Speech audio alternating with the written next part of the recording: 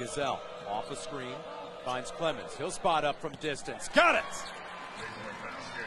Boy, any and all takers here this afternoon. Rebound by Jock. It's 3-on-3. Uthoff near wing. 360 spin move in the paint. Kicks it out up top. Gazelle for three. Got it! Nice. Timeout Purdue. To Jock. Clemens pops out now at the top of the arc. They try and use Ewell to rescreen. He pops out. Three on the way. And the Hawkeyes with the lead. Dominic Ewell sets the back screen for Peter Jock. A.J. Hammonds runs to Jock under the basket.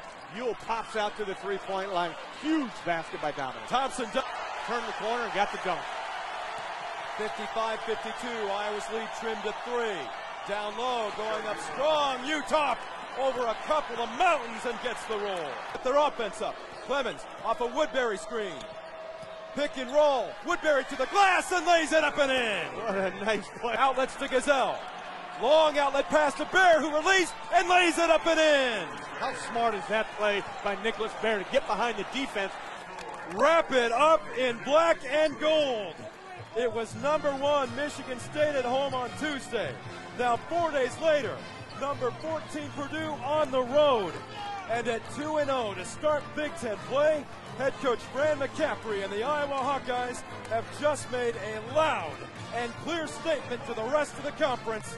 Include us in the conversation. You have to now. When you come down 19, come back 19 points on the road, I mean, it says everything you need to know about the character of a team, because at no point did they give up. At no point did they blame.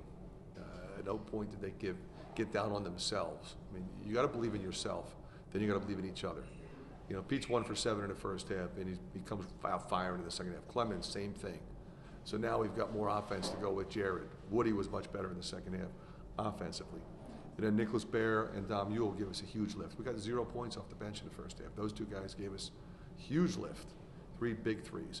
But our defense, both in the press and closing out on three-point shooters, was a big difference, because they made 7 in the first half and 1 in the second.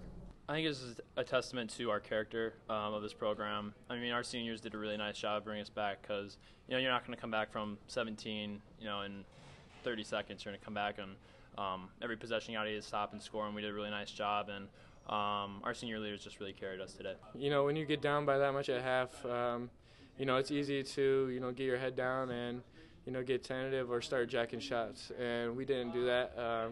We got it done with our defense, and we knew that's how we were going to come back. And we had a lot of experienced guys and a lot of guys off the bench that really brought us a lift in this one. I mean, nobody else probably thought we was going to come back and win, but in the locker room, I mean, we all said the only people who believe we're going to come back and win this game is us, and we had that belief the whole time. And the coach told us take it 2 at a time, and that's what we did. We didn't try to rush it and trying to shoot a lot of threes. I mean, my shot wasn't falling, so I tried to do other things to help the team out. And then Jarrod was on fire, so we tried to find him. Sap came out ready to shoot. He helped us in the beginning, so it was fun. I told the guys at halftime, we're the only ones in the locker room that believe we can win this game. We're down 17 at Purdue, ranked 14th, whatever they are. Purdue is always a tough place to play. Like we're the only ones in that locker room that believe that we can win this game. And to everyone's credit, we came out and actually did what we preached. We believed that we could win.